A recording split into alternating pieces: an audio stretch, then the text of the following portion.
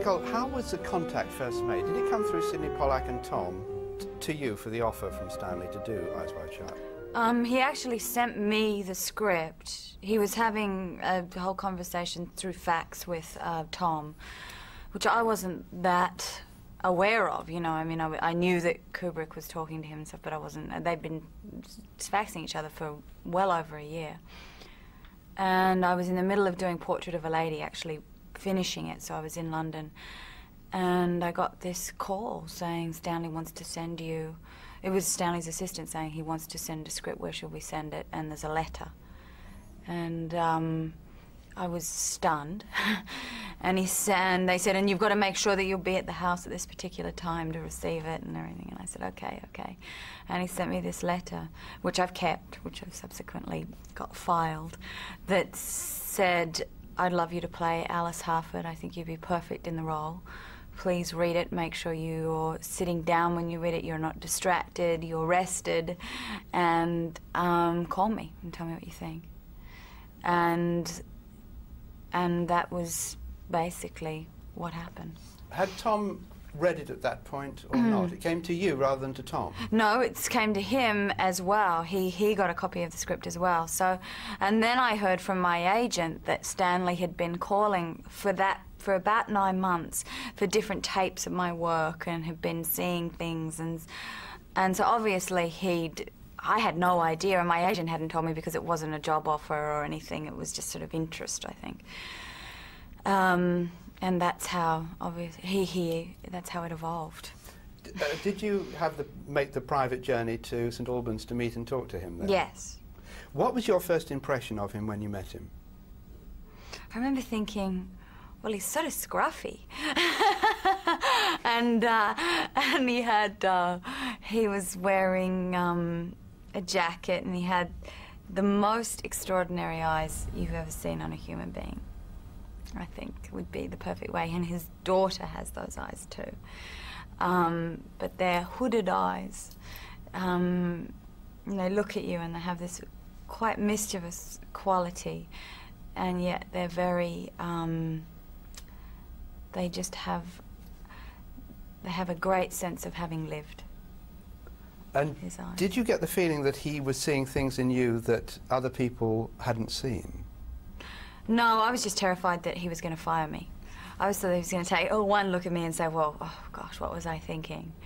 This woman is not right for the role. And say, look, we've got to part ways. I had that fear for about the first month of knowing him, because I was very nervous around him, partly because I was so in awe of him, and then just because I have in the film very big monologues, 2 very big monologues that I thought were going to be very, very difficult, and I thought if he ever sees me do them, he's not going to want me in the film. So, so there's my insecurities as an actor. But over the course of time, I became so confident with him. I mean, he just gave me such confidence as an actor, and really allowed me such freedom as an actor. He would say, okay, you've done a few takes, now you can just do what you want to do. And I'd heard all these stories about him being incredibly controlling and not wanting this and not wanting that. And at certain times he was very controlling. At other times he was, please just, and particularly with the monologues, is when he allowed me just to really just get lost in Alice. And I think that's what happened. I mean, over the course of the 1.5 years, I just, you know, became that woman. You became her. I mean, in a weird way. I mean, I know that sounds ridiculous, because obviously I am who I am, but you know, as an actor, you set up, there's reality and there's pretend, and those lines get crossed, and it happens when you're working with a director that allows that to happen. And it's a very exciting thing to happen. It's a very dangerous thing to happen as well.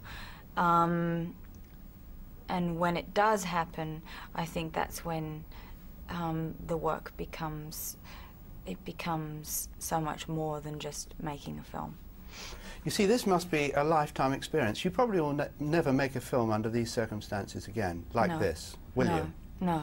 And it's probably still very fresh in your mind. You probably need some years to recall what it was actually like. What I'd like to hear from you, though, is I'm not interested in, you know, the stories about 50 takes. I understand why he went to 50 takes. And sometimes didn't. What So it was very unpredictable. It was always unpredictable.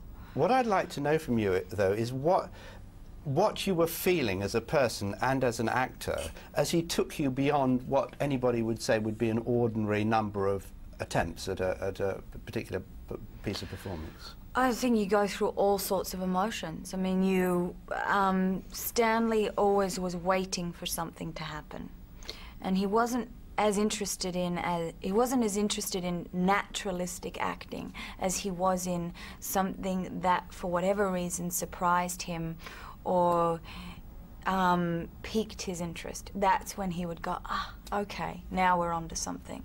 And he was always interested in exploring things, that there was no right and wrong in relation to making a film, a performance. It wasn't about, well, this is the right way to do it and this is the wrong way to do it. It was about exploring all facets of it so that then he could go into the editing room and edit it. That's what I perceive it as. So as an actor, as long as you relaxed into the situation and said, okay, I'm going to go with this, then it was the most wonderful experience, because you didn't ever walk away from the set feeling, oh, I didn't get it. Oh, if only he'd let me have one more, maybe we would have discovered something. He made sure that he discovered everything there was to discover in the material. Did you find yourself surprising yourself with new things? It's by doing a lot of takes, and also by being so close to him and to Tom, I was constantly surprising myself, but I was very relaxed. So a lot of the time when the cameras were on, I wasn't even aware. You know, the awareness of all the other things, like people standing around and booms and cameras and stuff, was to the point where I wouldn't even notice it. I wouldn't even think about it. Which is a really difficult situation to get into. When you do it on a film for a small amount of time, it requires extraordinary concentration, and a lot of the time you don't achieve it because you're still aware, and you always have a feeling of, oh, I wish I'd just been able to try something else. Whereas with Stanley, you get to the stage where you don't notice any of it. Partly you're tired, which is actually a very good thing sometimes when you're acting, because it means that you're not trying to produce emotions or trying to be this or thinking this is how it should be. It just happens and just sort of comes out of you. It's very hard to explain. It's something that only a small number of people who have worked with Stanley understand, but it's almost like a club, because when you meet, and it's editors, it's production designers, it's DP, it's whoever has worked with him and experienced his intensity and his passion for filmmaking. They're the only people that truly understand it, and other actors. Can I ask you about a couple of scenes, because our time's limited? The scene where things start to go wrong between you and your husband in the film is after you smoke pot, and it's Christiana has spoken to me a lot about this, and her interpretation is that this careless talk threatens the marriage. It's actually, the pot has taken you the wrong way. It could have taken you one way, sexy and happy. It took you the other way. Well, that's what I think's so honest about that, is that Bill thinks, okay, we're going to have sex now. He's all settling in for the night, and he says one thing. It happens to be the wrong thing, and it triggers a number of reactions from me, which is so real. I mean, this happens to all of us in our relationships, or, you know, in our marriages at different times, where and you see Bill sort of reeling from it. I think it's a very funny scene. I love Stanley's humor, so, and it really comes across in that scene, and then he takes it into that dangerous territory of where I am just spewing things, saying things that I have held back for so long, that just sort of happened to come out at this particular time on this particular night. And I find that fascinating, but so real. Do you think that character you were playing had the self-awareness to know that she was threatening everything? No way. No, but I think subconsciously she wanted something more from her husband. She loves him. She still loves him. She wants to be with him. But she's searching for something more. We debated this scene a lot, Stanley and I. And he would say to me, Nicole, you should be a lawyer, because I would debate each issue of the scene and each issue of Alice's arguments. And sometimes I'd find flaws in her argument, and I would say, but hold on, no, we've got to fix this because I wanted to be right, you know?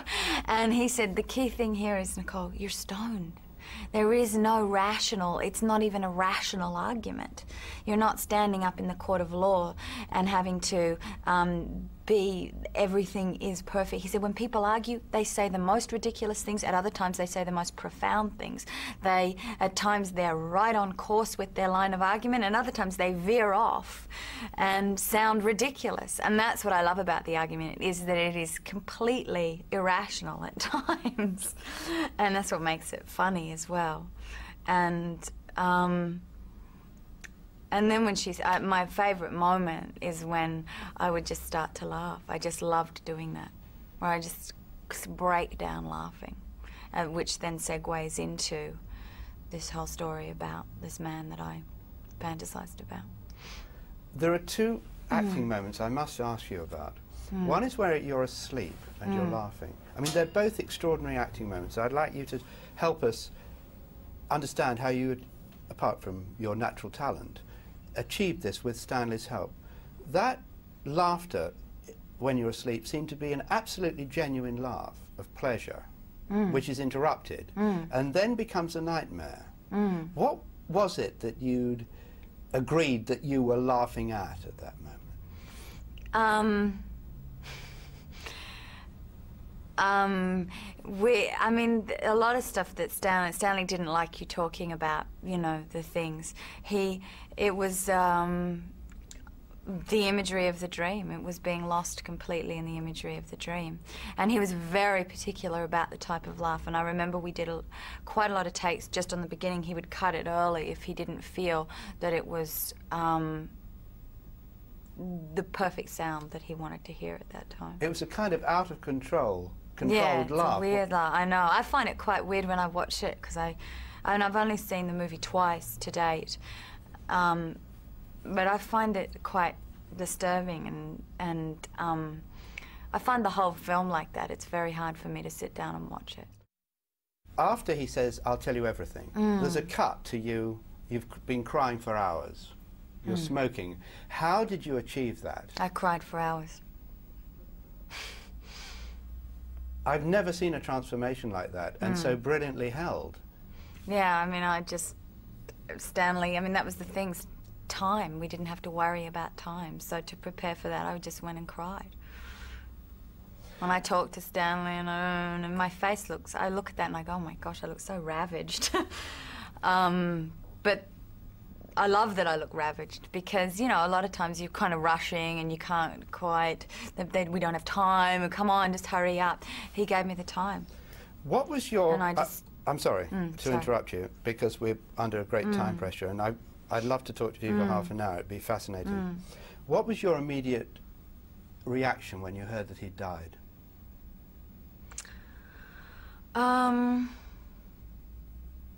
Shock.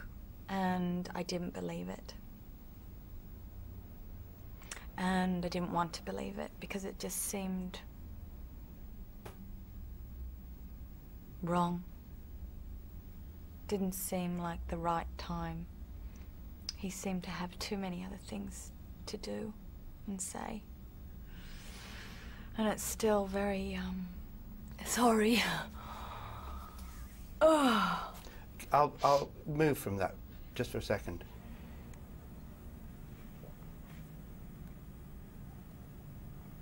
You you deliberately spent a lot of... I'm sorry to bring that No, on it's all right. You spent a lot of time with him deliberately. Yeah. Didn't you? Yeah. Do you want a hanky? It's fine. And you learnt a lot. And I have the feeling that he became a sort of a father figure for you, professionally speaking, and probably in a sense personally as well. What did you learn from him? What could you pass on to... What that time that you spent with him now must seem enormously valuable to you. What did it mean to you, that time? I think it changed the way I view films, the way I view filmmaking. It gave me a belief in the purity of filmmaking and the art form of making a film, and that however long it takes, whatever you have to go through, you're making a film, and it's extraordinary and wonderful. And a lot of the times now, I think, people view films in a very business way. We have a product, we've got to get it out for summer, we've got to make the film, it's got to be this, it's got to be that. And